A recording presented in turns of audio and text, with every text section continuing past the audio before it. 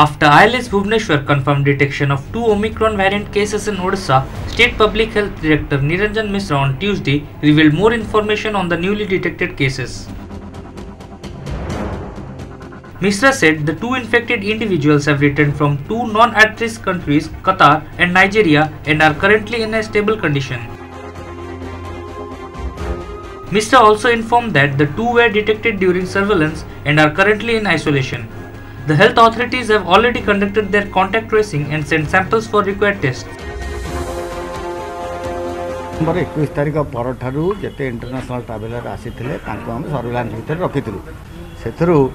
आपन जानते जोड़े कैटेगोरी लोक गोटे आट रिस्क कंट्री जो नॉट आट रिस्क कंट्री भितर हाराहारी आम 8800 रु अधिका टोटाल पैसेंजर आसी जो थे 8 रिस्क कंट्री संख्या 1600 पाखापाखि आम से जो आरटीपीसीआर टेस्ट करूँ वर्तमान सुधा 12 जन आरटीपीसीआर पॉजिटिव ता भितर से भितर आम तांकर होल जीनोम सीक्वेंस भी पठाईला आम प्रथम पर्यायर कही प्रथम 4 जनकर ओमिक्रॉन बाहरी नथिला आज जो तापर जो पठाईला सैंपल से 2 जन ओमिक्रॉन पॉजिटिव बोली जना पड़ी जड़े नाइजेरिया आसते जन कतार आस बोथ हूँ नॉन आट रिस्क कंट्री तेणु जेहेतु आम नॉन आट रिस्क कंट्री लोक सर्वेलांस भितर रखी टेस्ट करूँ पॉजिटिव मिली उभय भल अच्छा आइसोलेटेड होती कंटाक्ट ट्रेसिंग सरी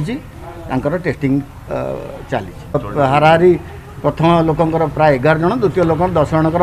कंटाक्ट ट्रेसिंग नेक्स्ट पदक्षेप उभय जेहेतु लक्षण बहुत माइल्ड अच्छी जनकर लक्षण ना जड़े साधारण काश होती एमती आतंकित अवस्था नहांती अवस्था भल अच्छी तेणु आतंकित है भाया किसी ना द्वितीय कथा से बहुत आगु आइसोलेटेड होती अच्छा।